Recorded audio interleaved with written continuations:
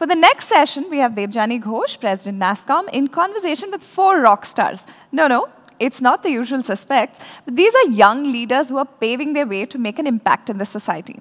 There's so much to take away and learn from them on driving the change we want to see in the world and creating impact.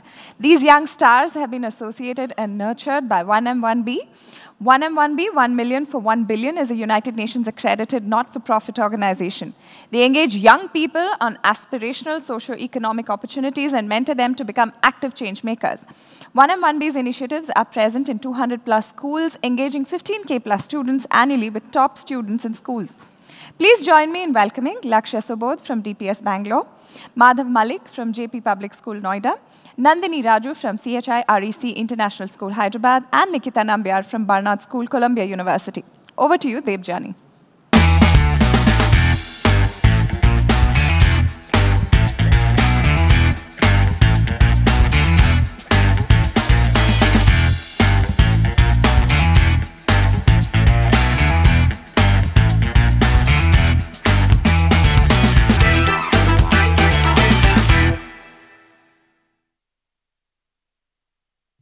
All right, so thank you so much, Shreya. And I have to say that done a lot of conversations, interviews, talked to a lot of leaders, but this is one session that I was both looking forward to and terribly nervous about. I mean, I am today talking to 4 people, 4 youngsters who can teach all of us, the meaning of truly being change agents.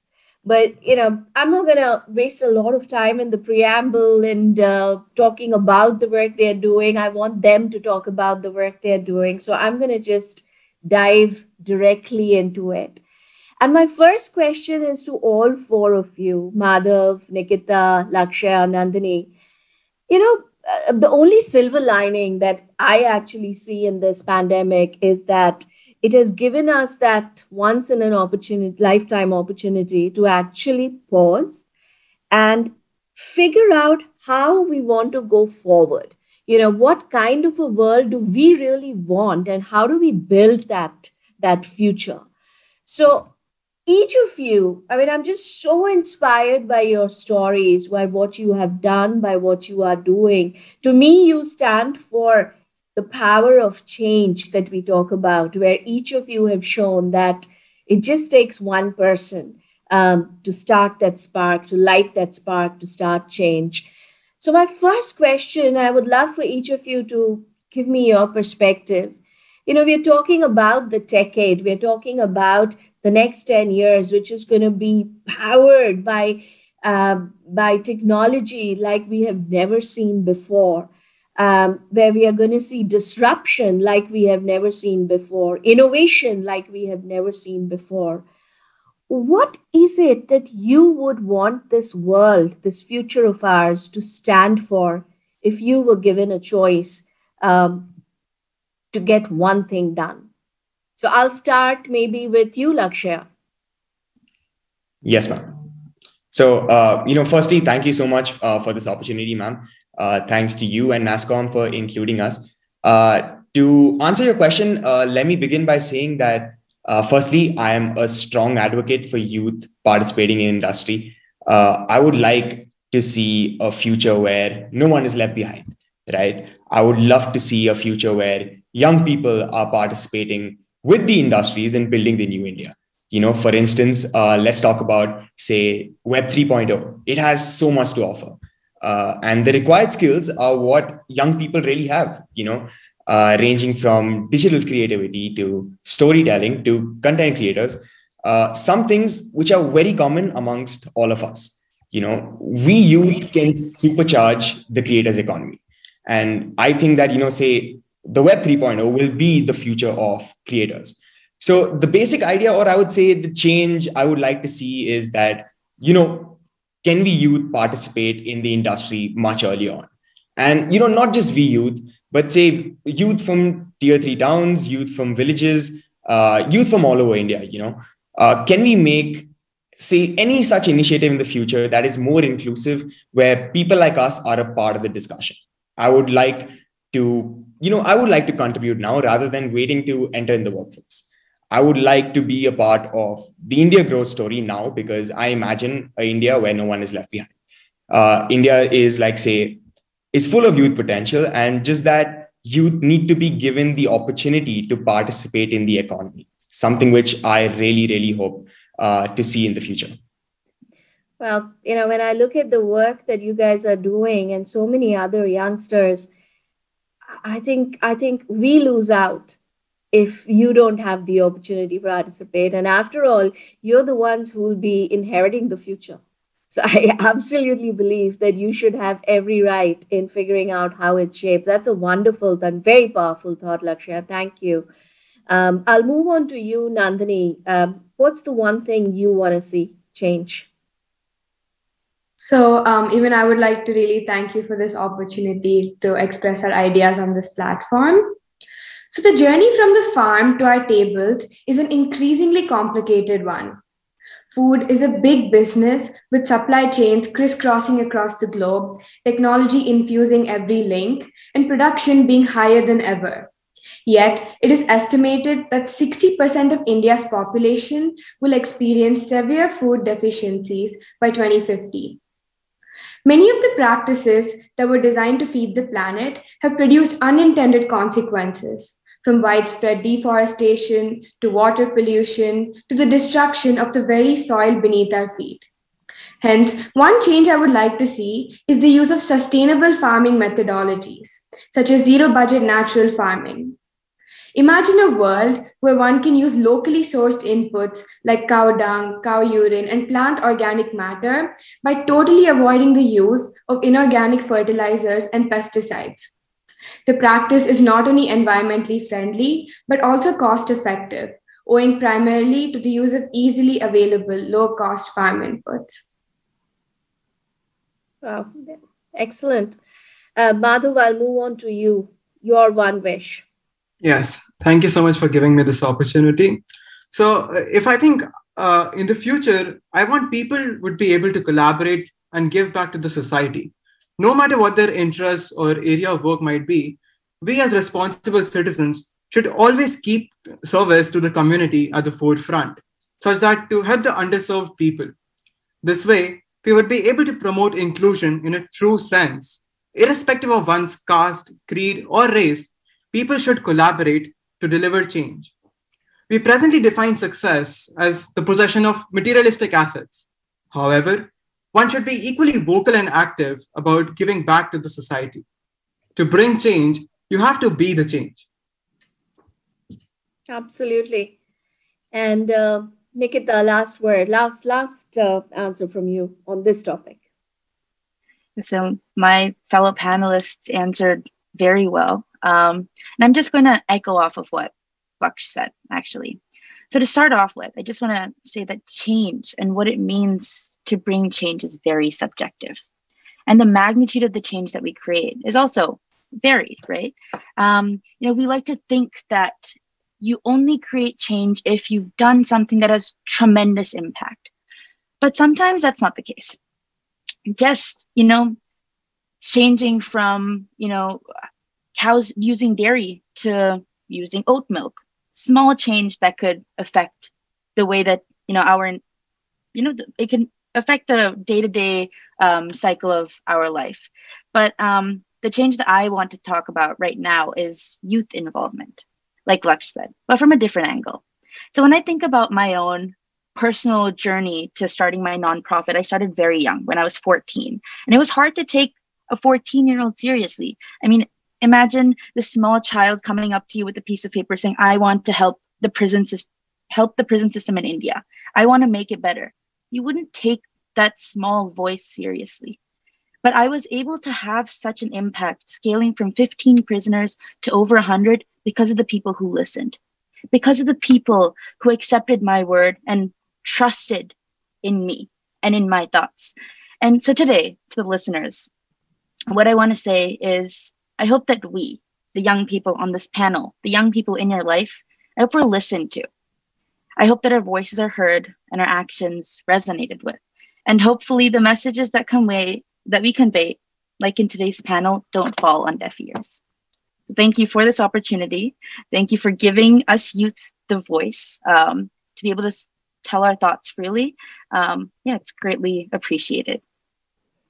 So the one key takeaway as an adult, as the adult on the panel, is that we have to work much harder towards becoming better listeners.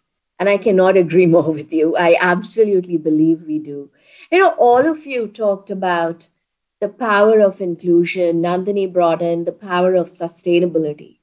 And both inclusion and sustainability, to me, are sort of the two bedrocks of, you know, a future that we would all want. We would like to leave behind for our kids, and that you would want to inherit, right? And they're such powerful concepts. I know we are not doing enough. I absolutely know we are not doing enough when it comes to ensuring that inclusion and sustainability becomes a design principle of everything we do, be it from how we run our business to nations, etc. And maybe as we try and figure out how to embed this into the core thinking of the future narrative, I absolutely hope that we do listen to your voices, because I think there's a lot we can learn from. I'm going to move over to a few personal experiences, and let me start with you, Nandini and Lakshya. You know, your stories are so inspiring. Lakshya, the work you are doing to help rural India fight the COVID pandemic.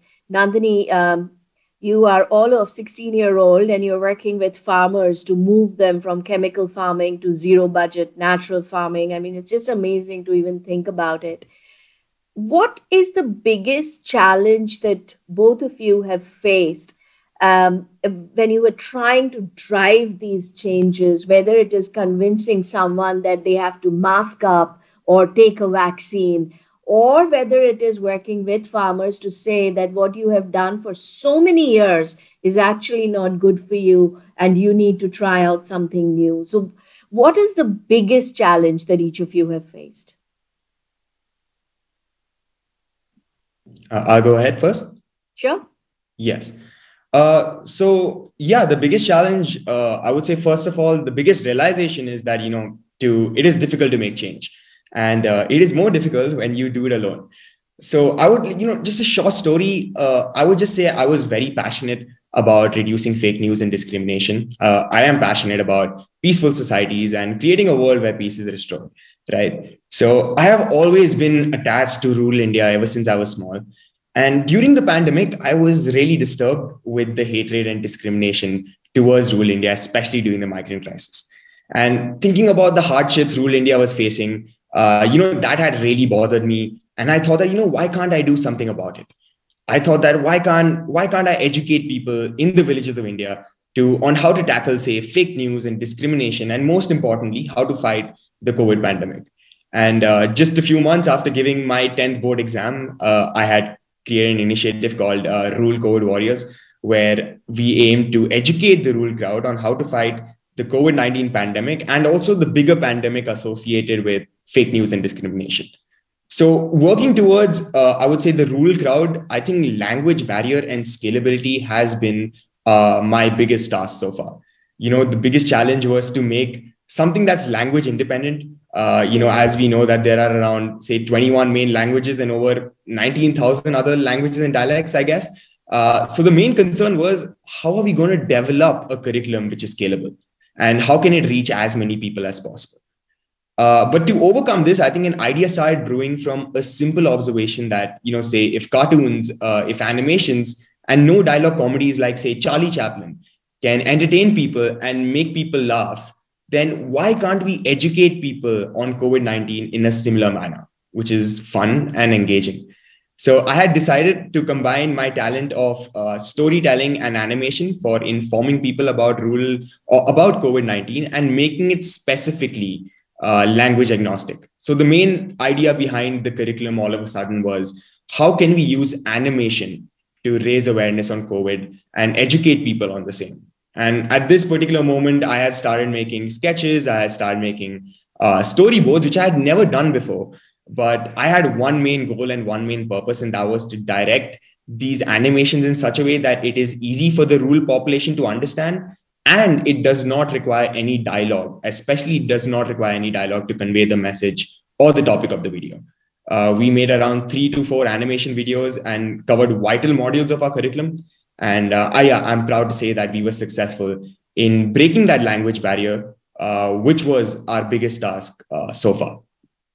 And you know, what you've done can be used for so many. I mean, just basic education on, say, washing your hands daily, right? Which can save so many lives in rural India. I mean, it can be done to educate them on so many different things. So I think it's a fantastic process you've started. I hope you don't give it up, Lakshya. And I hope that you get a lot of people supporting you to take it forward. Nandini, what about you? Working with farmers, working with the traditional sector, legacy sector, how did you bring about change and what was your biggest challenge? So when we started our project Mritsa, meaning good earth in Sanskrit, we wanted to help the farmers as much as possible. In fact, we had so many ideas ranging from fundraisers to retail market connections to awareness sessions. But our primary objective was to convert farmers from chemical farming to zero budget natural farming. With that said, there were challenges at every step. But the major challenge we faced was to create awareness and convert farmers to a more sustainable practice by educating them. Most of the farmers, like you've mentioned, are very well adjusted to their chemical farming methods, and they're unaware of the health and environmental cost that it brings. We thought simply educating them would help, but surprisingly, till today, they're still really glued to their practices and believe that zero budget natural farming is not worth the wait and risk. Fundamentally, there is a lack of long-term evidence in terms of whether adoption of ZBNF practices improves or maintains crop yields when compared to alternative farming systems. There are currently only short-term experiment results, and this alone is not sufficient to convince the farmers. This will continue to be a huge barrier, and the best way we thought to overcome it is to have senior experienced ZBNF farmers themselves convince the other farmers to switch by showing them proof of all the benefits. For this, we reached out to a farmer, Tara Chand Bail in Madhya Pradesh, who switched from chemical farming to natural farming, and he has helped 10 states across India as well as Nepal and Canada in conducting sessions. Yeah. On this front, our finance minister has recently announced for the budget to revise the syllabi in agricultural universities to incorporate chemical-free farming practices. This is actually a great initiative. However, it would also be great if we had a policy wherein every farmer is educated on these practices and not just the students who are studying agriculture. We need those universities to come to the farmers or the farmers to reach out to the universities. Wow, fabulous. Madhav, Nikita, both of you are working on empowering women. Madhav, you worked with the lace workers in Telangana to taught them to earn their livelihood. Nikita, you're doing amazing work with women inmates of jails like Tumkur, etc.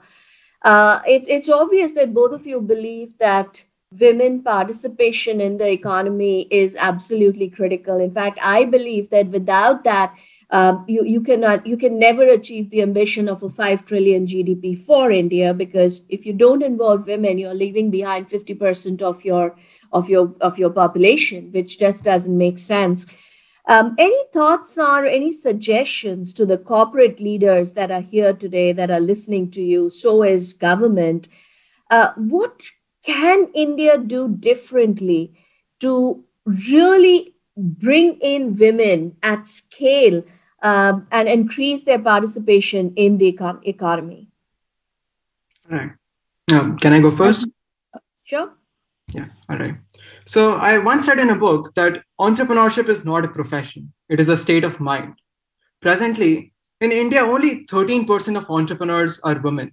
They are the ones who have fought against the odds to deliver exemplary solutions to problems. Ideas and the zeal to make it a reality come to us irrespective of our gender. Corporates and the government should also thereby provide means by which women entrepreneurs can grow and succeed. The women entrepreneurs in India have to face challenges such as cultural biases and a lack of business resources, such as finances, training, and development. Anyone can think of building new things. Let me share one example from the project I just did. The women lace workers in Narsapur, Andhra Pradesh, were passionate about their work. They loved the age-old tradition of lace making, but they lacked the market connection and were unable to sustain their business. Me and my team, as a part of the Purpose Academy, which is a program by 1M1B and UC Berkeley, identified this problem and started to think critically about how we can bridge the gap and help them maintain their business. However, we were only a few students trying to solve a business-related problem with limited access to resources ourselves.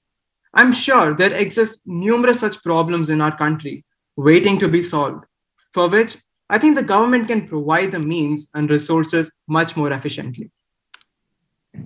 Okay. Nikita, any thoughts on what can be done to break the barriers and bring in scale? This is a great question. And unfortunately, it doesn't have a simple or even a correct answer. When we look at the recent estimated statistics, India's rate of female participation in our formal labor force is only 24%, which is among the lowest in developing nations. And if you really think about it, it's hard to develop in an inclusive and sustainable way when, as you said, half of our population is not even participating fully in our economy. And when you look at numbers alone, the female labor force participation rates and rates of gender-based violence, which is something many people don't consider, is unacceptably high in our country. And to add to that, a majority of Indian women work in the informal sector. So these are jobs with limited social protection and very low wages. But that's not to say that our government hasn't had some success. India has taken steps to advance women's financial inclusion through the Aadhaar program. And there are also promising signs of the government for skilling programs aimed towards women, as well as subsidized loans for businesses led by women. These are all great, but let's cut to the chase. What can we do to indict a change, right? It's imperative that we force the system to think and act in a gender-just way. This means ensuring this gender disaggregated data is collected, reported, and used for decision-making. So not just for hiring, but also to fill in blind spots. So like I said, social protection, financial inclusion. We need to include women in these governmental schemes. Most employment programs also have failed to retain women for long-term jobs. In fact, the statistic is that most women drop out within 3 months of joining their job because of the lack of financial incentive to stay. So I want to conclude by saying that it's important for us to prioritize women all the more now. We have to keep them central to the immediate post-pandemic recovery pipeline and also stay focused on them for longer as strategic and logical partners. And this will benefit us in a very widespread way. That's my brief answer to this. But as I said, there's no correct way that we can tackle this. And it's a deep-seated issue. And once we cut it at its roots, once we understand the true roots, is only when we can start solving it. It's a step-by-step process. Yeah, it's not just a deep-seated issue, right? It's also deeply embedded into culture. It's deeply embedded into mindset. And the most difficult thing that one can do is change how people think or how they have thought for millions and millions of years. But yeah, I just take a lot of heart in the fact that we are making progress. Thankfully we're not going back. We are making progress, and hopefully a few generations down the line, they will be having conversations which are very different from the ones we are having today. So that's what I look forward to. We have around 10 minutes left, so I'm gonna get into a few quick questions with all of you. Madhav, you are an AI enthusiast, and it's fantastic to see the kind of work you've been doing. Internship at IBM, congratulations, by the way. Simple question: is AI going to kill all of us? No, AI is not going to kill all of us. Till the time we expand AI to a rate where it's sustainable, it can help people. We have to take care of the privacy issues, all the bias issues that are related with AI. But I don't see any danger with AI killing jobs or us. Thank you. That's very reassuring coming from you. One other question, Lakshya, you talked about Web3, but I'll open this up to any one of you who want to answer. There is a lot happening with Web3 coming in, metaverse becoming more and more a reality, a lot of interest, at least hype building up around metaverse. There's also a lot of concern about what does this do? Does this further take away? I know one of our speakers, Professor Yuval Harari, I'm sure all of you have heard about it, talked about how we're losing our humanity to technology. And that's why he believes we are actually one of the last generations of humans that this world will see. Do you all worry about that? That, with so much of technology, with metaverse creating a completely virtual life, that we're somehow going to get disconnected with our humanity? And anything that you all feel that can be done to balance it out? I'll open it up. Anyone who wants to jump in first.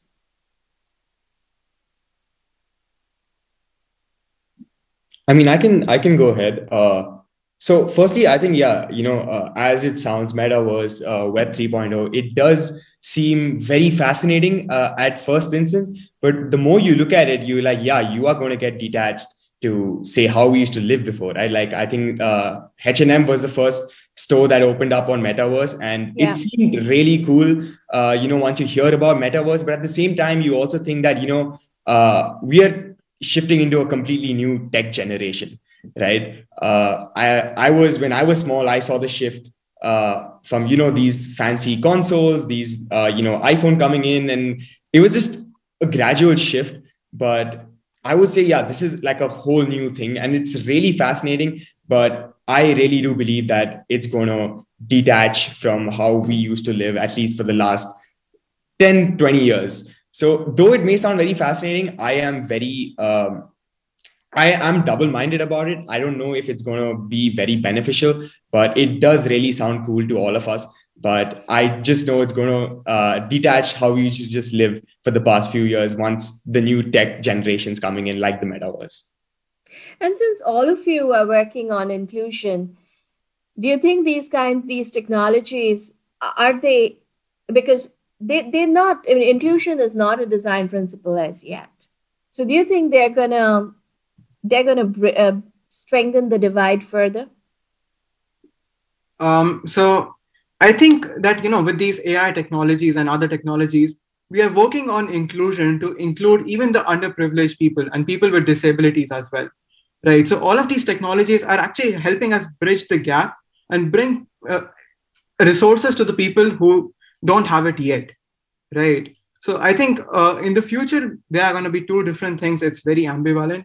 And yes, it might happen that, things can go south, but majorly, I think with these technologies, inclusion would be at focus, and we would be able to get resources even to the underprivileged people. Is there any message to all the tech leaders who are listening to you? If there is one thing they need to do differently, what should they be doing? I think that, when we are building about any new technology or any new solution to the market, we need to test how the technology is performing, whether there are any ethical concerns. And, when we train an AI model, there is usually an AI bias introduced to the model automatically. So we need to extensively check that, how to reduce that AI bias, and so that, nobody's discriminated or nobody's harmed because of the new technology that we are bringing in. So that's it. I mean, new technologies can definitely help us. It has the potential to solve some of the world's biggest challenges, but we have to do it in the right way, play the cards right, and everything will turn out great. Amen. And I hope so. Nikita, any words of advice to the leaders from you? So I was just, while Madhav was talking, I was just thinking about this as well. So I'm not the most techie person, but I do understand that there is this fear that we have as a society that, tech is taking over, and maybe not for the better. But See, I'm of the opinion that what makes us fundamentally human is our value to connect with people. It's our empathy, right? So prioritizing tech that also prioritizes empathy, making these new connections, I think that's the way to go.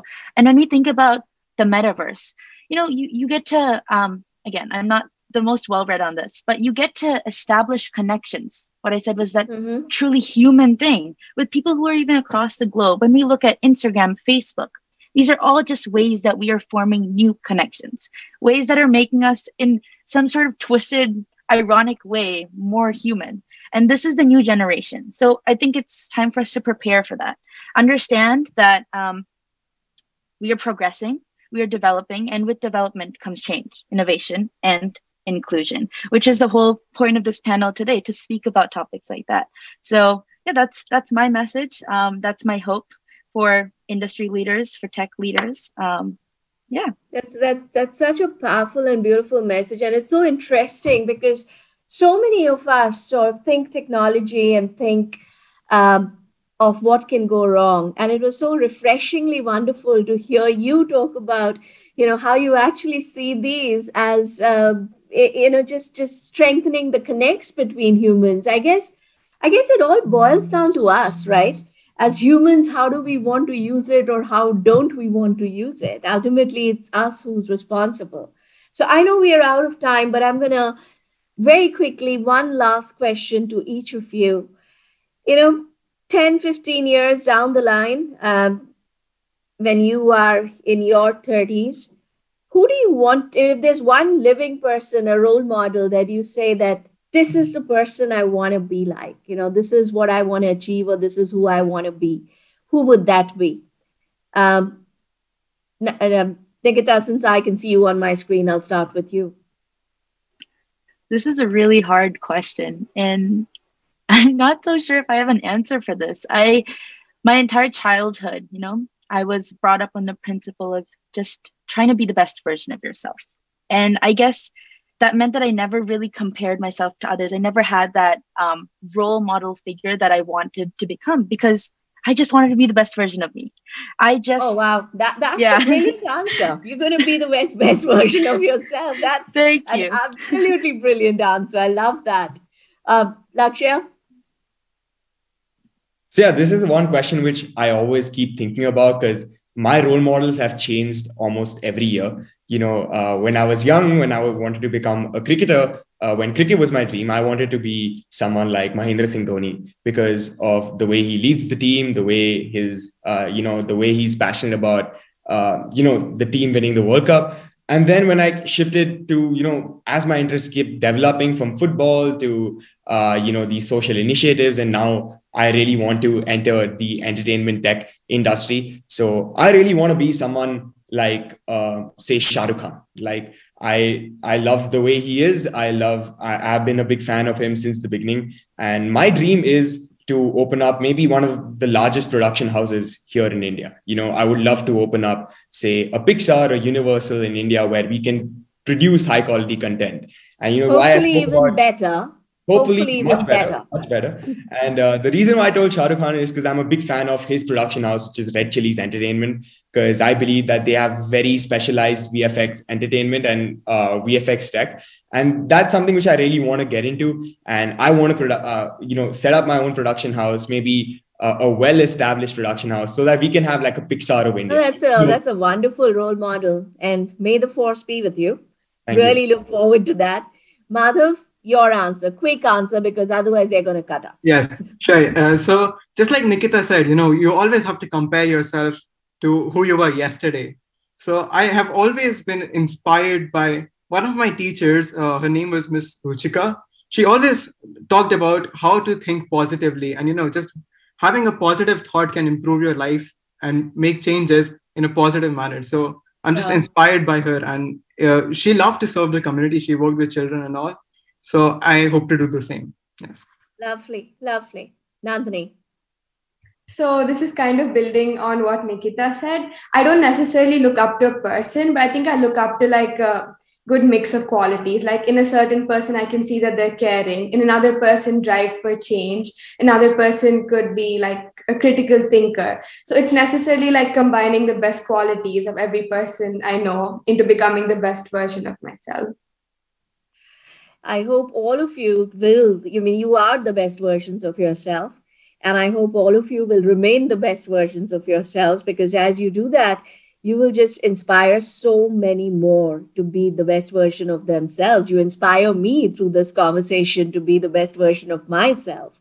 So it was just fabulous speaking to all of you. And I guess to the audience, my only message is, it is time we practice some serious reverse mentoring. It is time that we reached out to the younger generation to hear what they have to say, because they have a lot to say, and a lot of what they are saying makes tremendous sense, especially as we navigate this hyper digital world. So I think it's tremendously important. And, as it's all about learning. And through this conversation, the one thing was very clear: the way these kids are learning, they're not, it's outside curriculum. They're learning from life experiences. They're learning from each other. And I think if there's one message I would like to leave you with is, today, learning is the most important thing that each of us can invest in. It's going to have the biggest dividends going forward, and there is no good age for learning. So once again, a huge thanks to all of you. All of you were brilliant. And my best wishes for everything you do today and the future. Stay safe. Thank you. Thank you. Thank you so much, ma'am. Thank you for the opportunity again.